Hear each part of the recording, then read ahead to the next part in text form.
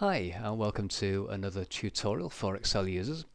In this video I'm going to look at working with lists and focus on navigation. Now I'm sure you're aware of all the general navigation that you can do on a spreadsheet using keyboard and mouse. For example, you have the arrow keys, just moving around small distances. You have the page down and page up key, and you have the home key, which is useful for getting back to the first column of your spreadsheet.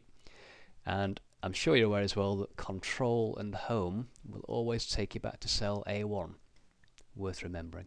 Control and End will always take you to the very last active cell on a spreadsheet. So again, if you're working with the table and you quickly want to move to the end of that table, Control and End is one way of doing it. But it may be that you have other data on that spreadsheet as well as a table, and so that might not be useful.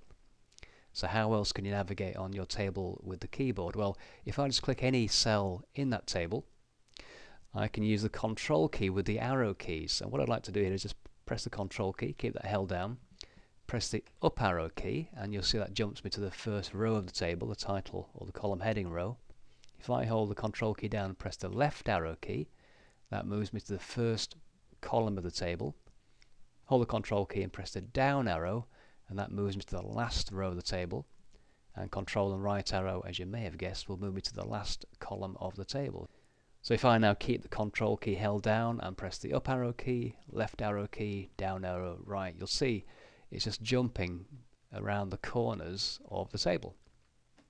So that's very useful for navigating around in large tables, helps you to get to the beginning or the end of your table, or to the final column or the first column.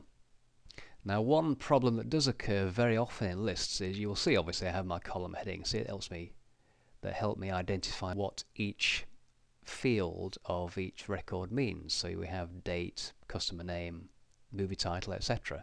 Now that's okay when you're first starting out and you only have a few records in your list, but what if you have, as I have here, quite a few?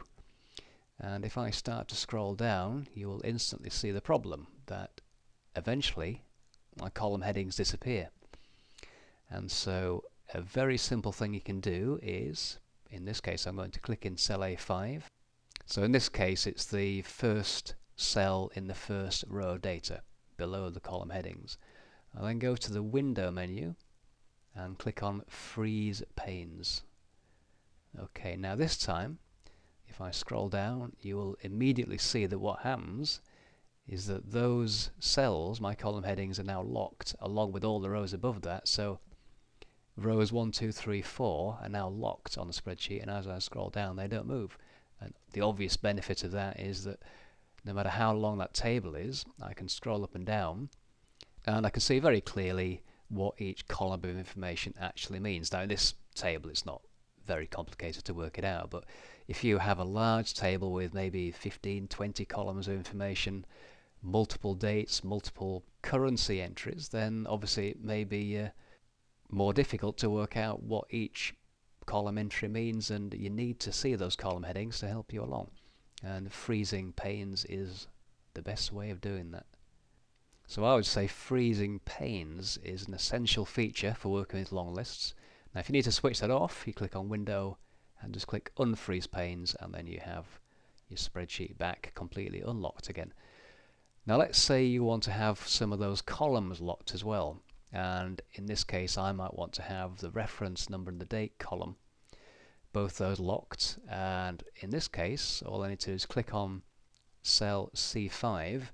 And the key thing to really remember about freezing the spreadsheet or freezing columns and rows is that whatever cell you select, everything above and everything to the left is what will get locked. So in this case, when I freeze panes, columns A and B won't move when I scroll right, and rows 4, 3, 2 and 1 won't move when I scroll down. Okay, it'll make more sense if I actually do it, so I'm going to go to the window menu now and choose freeze panes. Now if I scroll down, you'll see it's essentially as before. The column headings stay fixed and my data scrolls up and down as normal. But this time I'm going to scroll right, and you'll see what happens is that my columns start to disappear except for A and B.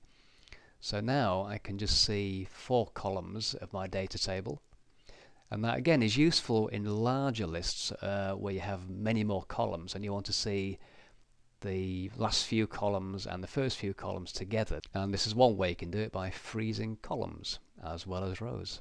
Okay, now I'm going to undo that, click on Window again, unfreeze panes.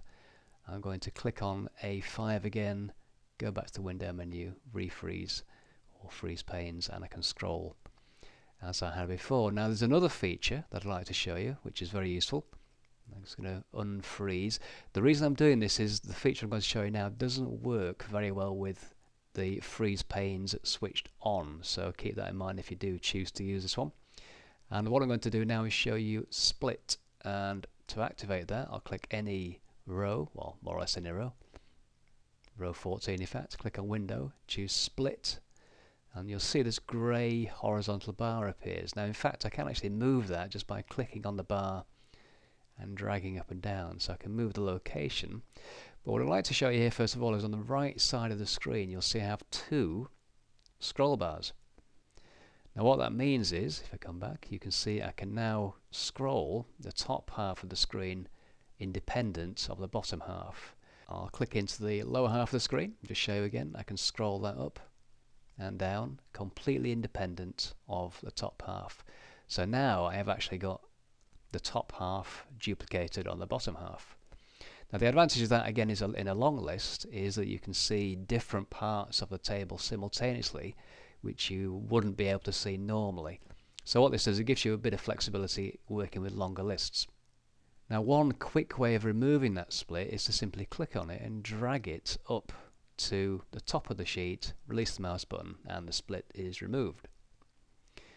And now I'm going to click anywhere in the middle of the table, go back to the Window menu, choose split one more time, and this time I've actually got a four-way split, so the screen is split into quarters.